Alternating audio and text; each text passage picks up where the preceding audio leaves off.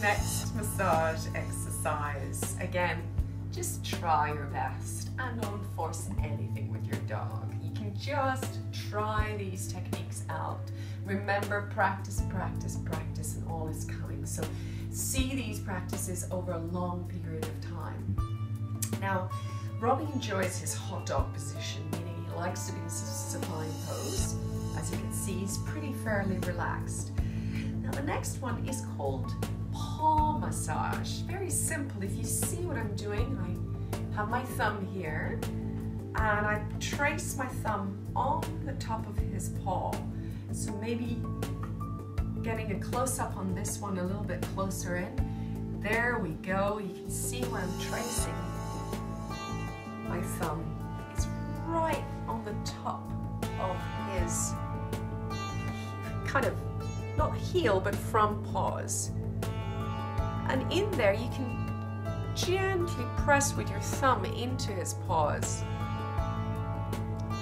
and do a circular motion. So it's a little bit like acupressure or acupuncture, softening their soles, circular motion.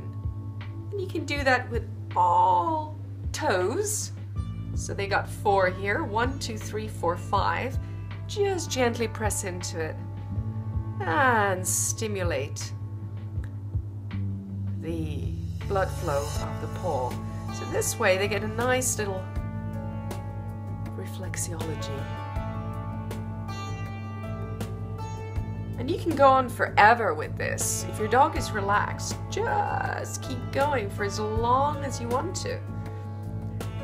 You're really doing them a massive favor. Oh, hello. Yes, my Robbie. And the same thing goes here with his paws. Front paws, you can do the same thing. Gently press, not too hard, very lightly into the padding of his paws.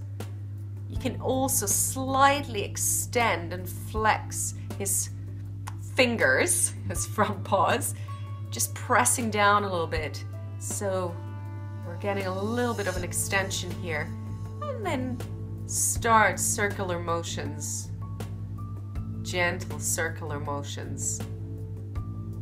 And always applying the breath as well when you're massaging for yourself, just to stay mindful and present.